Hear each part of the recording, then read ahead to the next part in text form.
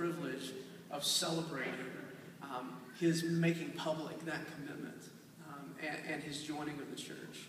So this morning, would you hear these words? Friends, today we celebrate new life in Christ. And one of the ways we do that is through baptism. Through baptism, we are welcomed into the body of Christ. We're incorporated into God's mighty acts of salvation and given new birth through water and the Spirit. All of this is God's gift given to us without price. Who presents this young man to be baptized? Taylor, on behalf of the whole church, I ask you, do you renounce the spiritual forces of wickedness, reject the evil powers of this world, and repent of your sin? Do you accept the freedom and power God gives you to resist evil, injustice, and oppression in whatever forms they present themselves?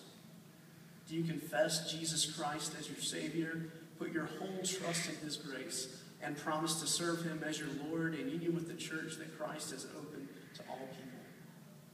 According to the grace given you, will you remain a faithful member of Christ's holy church and serve as a representative of Christ's love in the world? Would you pray with me? Eternal Father, when there was nothing, you swept across the dark waters and brought forth light.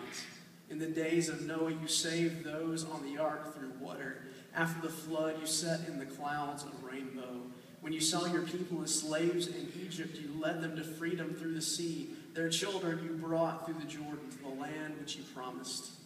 In the fullness of time, you sent Jesus, nurtured in the water of a womb.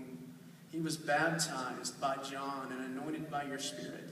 He called his disciples to share in the baptism of his death and resurrection and to make disciples of all nations. Pour out your Holy Spirit to bless this gift of water and he who receives it, to wash away his sin and clothe him in righteousness throughout his life, that dying and being raised with Christ, he may share in Christ's final victory.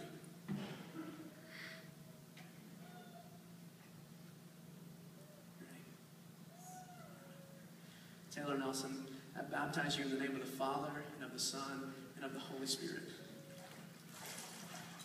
The Lord work within you that being born through water and the Spirit, you may become a fully mature disciple of Jesus Christ and follower in the way that leads to life eternal. We are so proud of you, Taylor, for taking this step in faith. Would y'all clap for him?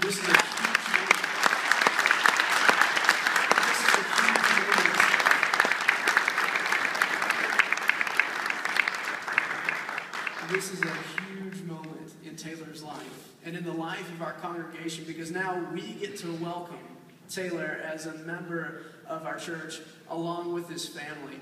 So Missy and Brian, would you support Pittman Park with your prayers, your presence, your gifts, your service, and your witness? You? Taylor? All right.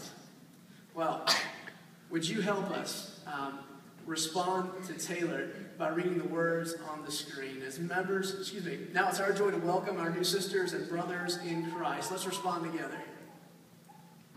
Through baptism, you are incorporated by the Holy Spirit into God's new creation and made to share in Christ's royal priesthood. We are all one in Christ Jesus. With joy and thanksgiving, we welcome you as members of the family of Christ. Taylor, Missy, Brian, you are part of this community of faith. We want you to fully embrace being members of Pittman Park and fully embrace your walk with Christ. And we want to support you that entire way.